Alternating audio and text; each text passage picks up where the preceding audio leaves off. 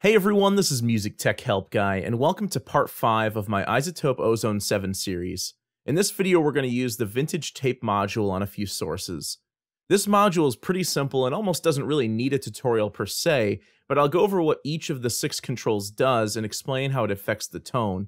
And the effect that you get from this module is pretty subtle, but despite that, it's actually one of my favorite modules in the Ozone plugin. I'll also mention that this module is only available in the advanced version of Ozone, not the standard version. So the vintage tape module gives saturation and harmonic distortion characteristics of magnetic tape, and this module is specifically inspired by the Studer A810 2-track tape deck. Tape saturation is non-linear at higher levels, so the input drive option is an input gain that adjusts the level of the signal before the tape saturation. Lower gain will result in less saturation, and higher gain results in more saturation. Very high signals will result in audible distortion. At least for mixing and mastering, you typically don't want to audibly distort, but rather add a small amount of harmonic distortion and saturation that helps give the signal a nice lift.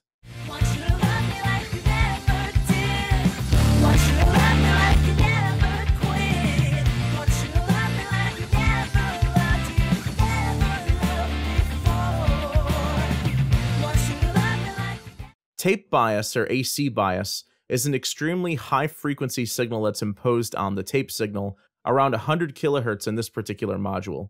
You don't hear the AC bias because it's way higher than human hearing, but you do hear the effect that it has on the recording. In the early days of tape recording back in the 1930s, early tape recordings lacked high-end and detail. Adding the AC bias to the signal helped bring out the high-end and also affects the shape of the distortion curve, so it effectively helps control the tone of the saturation and harmonic distortion. A negative bias causes more high-frequency emphasis, but also increases the amount of high-frequency distortion. A positive bias results in less high-frequency emphasis, but a stronger low-end signal. However, extreme positive bias or over-biasing signals can lack dynamics. So I usually roll this slider up a bit for recordings that tend to lack bass, and I'll keep it at 0 or slightly in the negative if the song is lacking high-end harmonics.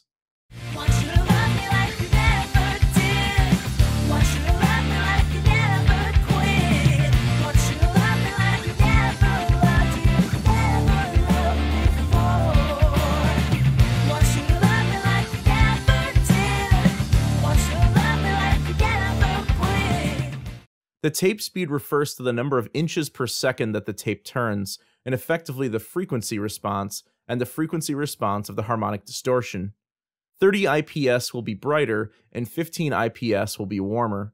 Normally I keep this on 30 IPS most of the time, but I find that if I have a mix that's very thin, bright, and brittle, the 15 IPS option works nicely.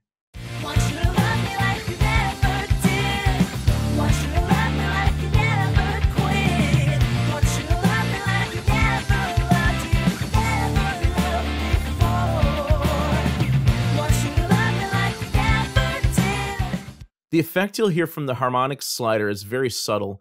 Tape saturation usually results in distortion with odd harmonics. Boosting the harmonics slider adds even order harmonics into the tape distortion.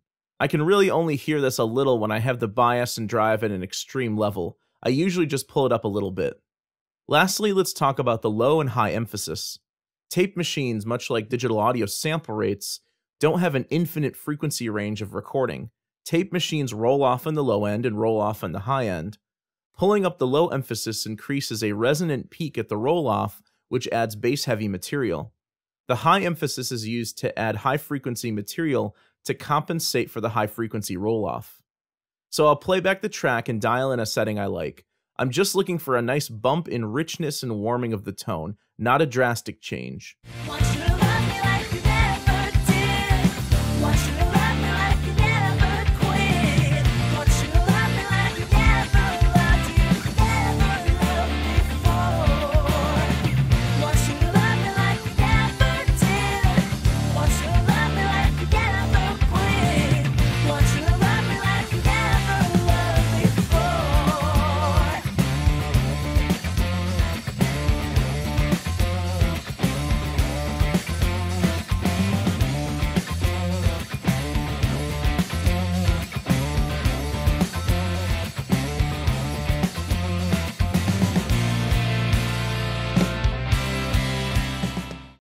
So that sounds good. I had to dial down the bass a touch in the vintage EQ though to make room for the positive bias in the vintage tape.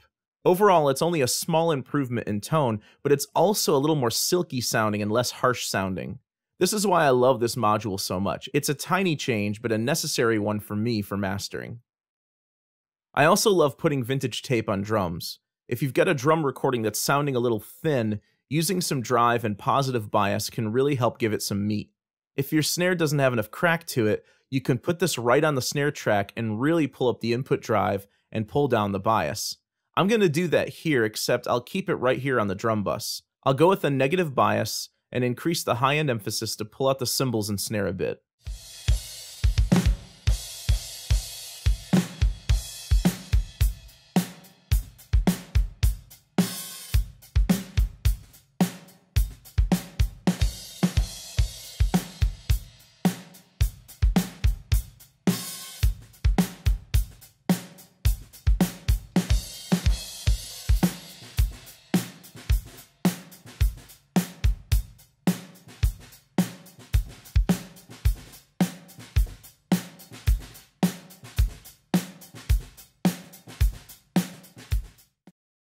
One last thing I use the vintage tape on a lot is vocals, believe it or not.